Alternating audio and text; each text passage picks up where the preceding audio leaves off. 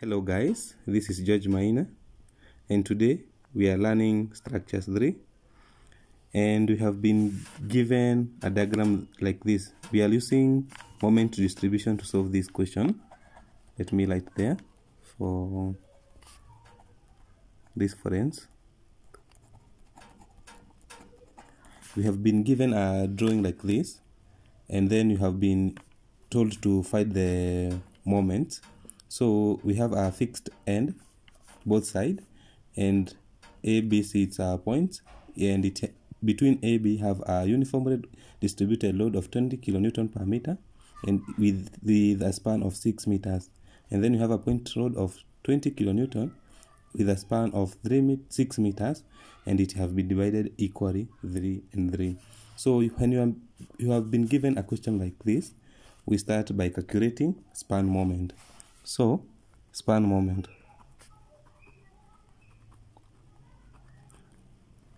Span moment, it's for this. Let me draw a sketch like this so that we can know the moment that you are looking for.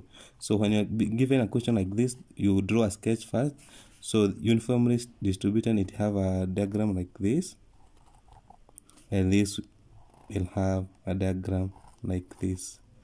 So we have, when you are looking for span moment, you are looking for the maximum point here and there. So we start with span moment of AB.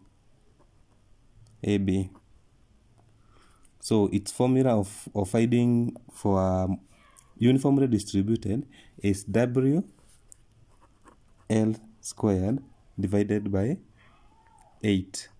So it will take our 20, our length is 6 squared divided by 8.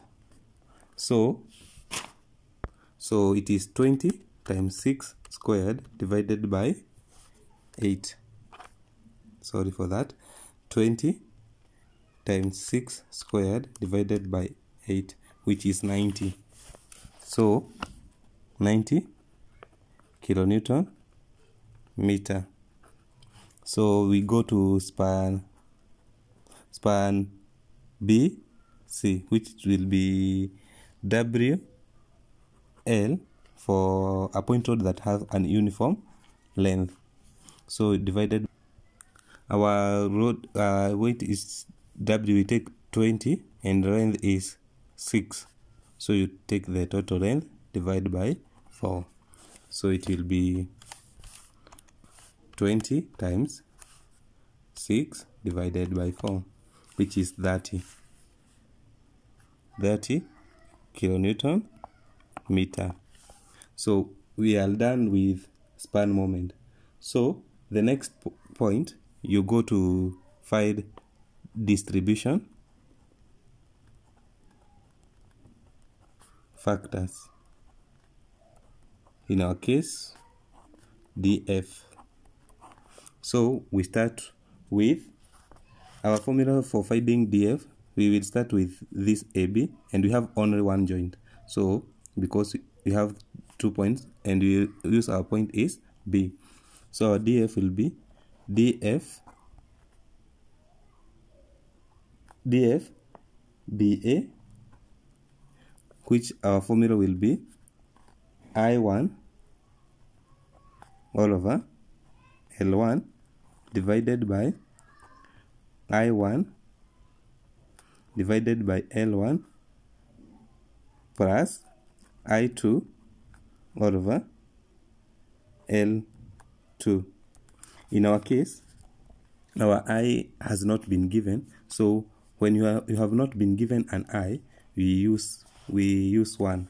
So it will be 1 all over 6 divided by 1 over 6 plus 1 over 6, which will give us 1 over 2. So we go to the next distribution factor, which will be DF BC. So it will be I2 all over L2 all over I2 all over L2 plus I1 all over L1. So it will be same 1 over 6 plus 1 over 6. So we get 1 over 2. So after you are done with the distribution factors, you go to the finding fixed end moment. Fixed end moment.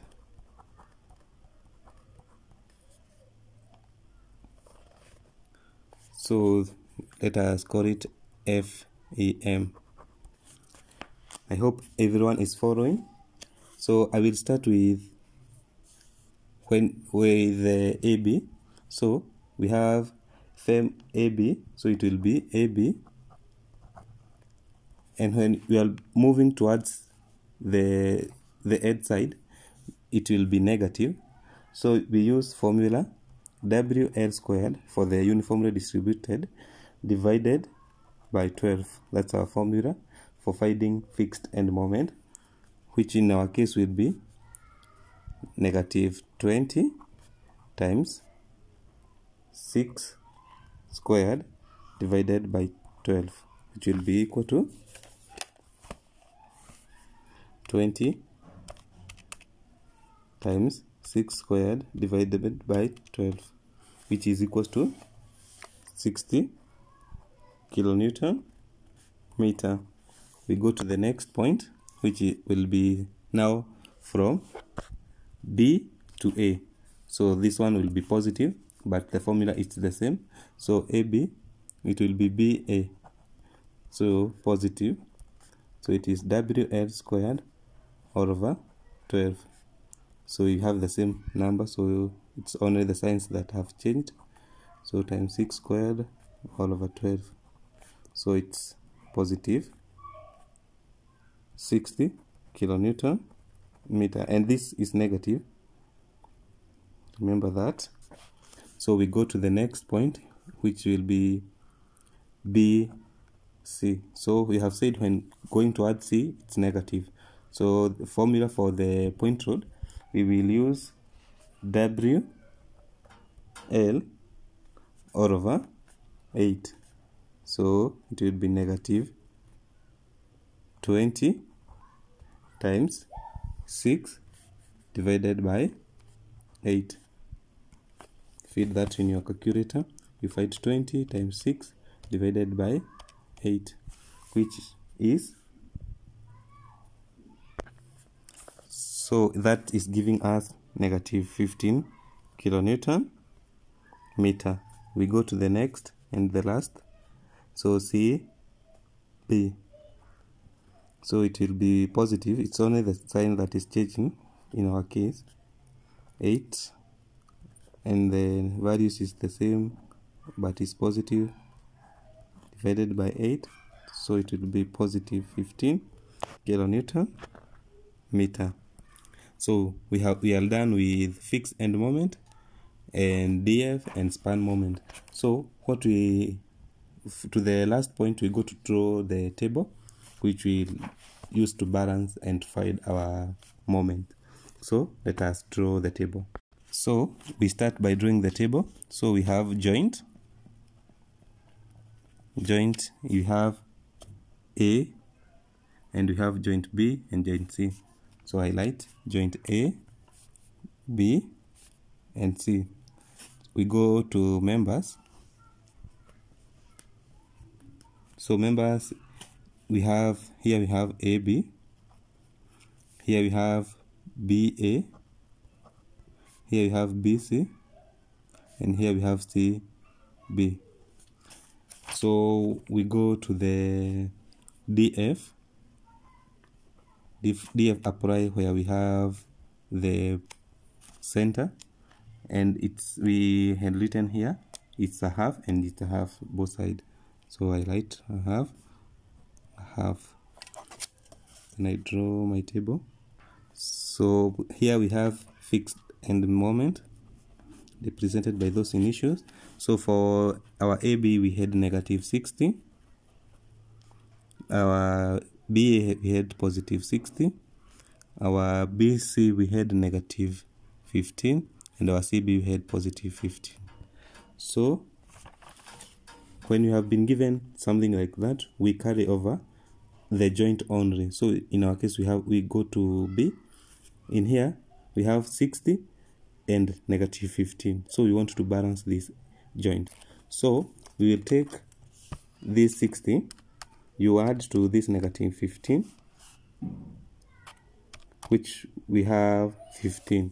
So you can write this 45 here, positive 45 here, and because you want to balance, you will take negative 45 so that it can add up to 0.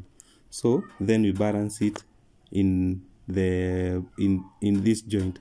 So we have 45, so we have negative 45, and I hope everyone has understood how you have come to conclude it's negative 45. So we want to balance this into this joint. So we'll take 45, you multiply by the distribution factor. In our case, we have a half, so we divide by 2. 45 divide by 2 is 22.5, and it's negative, so we take negative 22.5, and here negative 22.5. Then you carry over this one, a half of this to A, and a half of this to C. So here we'll take a half of this of a half of 22.5 divided by 2. It is negative 11.25. The same case here is 11.25. So we go to the final moment. Final moment, you take all the moment that you have here and add. So we will take negative 60 minus 11.25, which is negative 71.25. Here we have 60 minus 22, 60 minus 22.5, which is 37.5, and it's positive. And here we have 37.5, which is negative. Then here we have 15 minus 11.25, which is positive 3.75. So this is our final moment, and as you can see, our answers here, they are equal. So you have noticed that we have balanced our moment. So we go to draw the moment diagram. So we are here drawing the bending moment diagram. So the negative values, we draw it on the top of the diagram, and the positive, we draw it at the draw diagram, or we ignore the signs, whatever you want. So in A, moment A, we have negative 71.25. So we estimate maybe negative 71.25 is here. Our 37.5, we have said positive, it will be at the bottom of the table, so it here 37.5. So because our load here was uniformly distributed, we draw the same parabola that we draw for uniformly distributed load, something like that, but ensure you are neat. Then shade,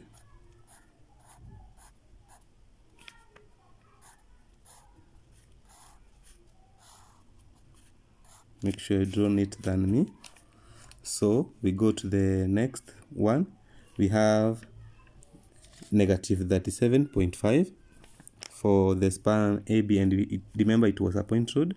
So 37, I will assume 37 positive negative 37.5 is here, 37.5 is here, that is negative, and C is 3.75. So, and it's positive, so it's somewhere maybe there. So can add a dotted line here for the point rod. So this will be here,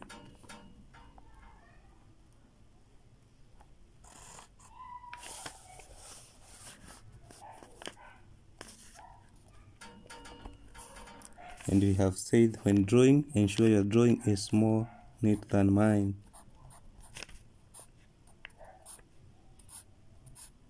So here is 3.75. So we had our span moment. So we first introduce a dotted line here so that we can be able to indicate our span moment.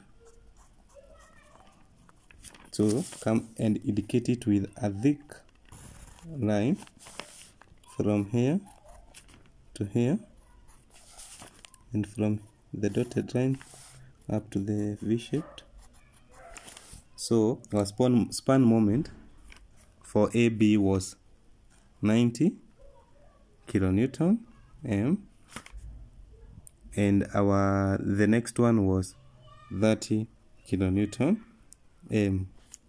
And that is the end of our lesson today. I hope everyone has understood the question, and we will continue learning more complex questions that have shear forces and even more complex. Thank you for watching. Remember to subscribe. Thank you. Bye.